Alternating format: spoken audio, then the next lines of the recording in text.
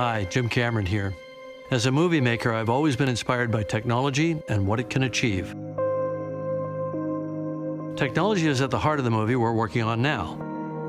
Alita Battle Angel looks at how technology and humans are coming closer together and how it could change humanity in significant ways. Meet Tilly Lockey. When she was a baby, she was diagnosed with meningococcal septicemia strain B that sadly meant she lost both of her arms.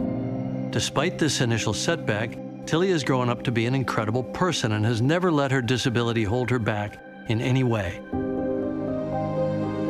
Prosthetic arms aren't cheap, especially for children. As Tilly grows from baby to child, from child to adult, she needs replacement arms that match her body as she gets older. So we decided to have the Alita design team work with Open Bionics to build her a bespoke pair of advanced prosthetic arms that are affordable. And it won't just be Tilly who will benefit from our partnership with Open Bionics. We've also helped to develop affordable Alita-inspired prosthetic arm covers that will soon be made available for all amputees. Hey, Tilly. Hi, Tilly. We have been working unbeknownst to you with the team at Open Bionics, the whole team on Alita, and we've helped create some arms for you in the form of the Alita Berserker body.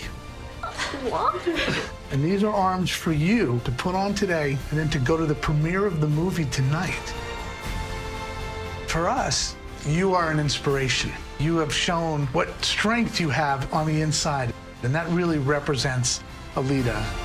When this got sprung up on us, I was just completely overwhelmed and just shocked. But I'm so grateful and lucky to be here, and I want to thank everyone who's involved.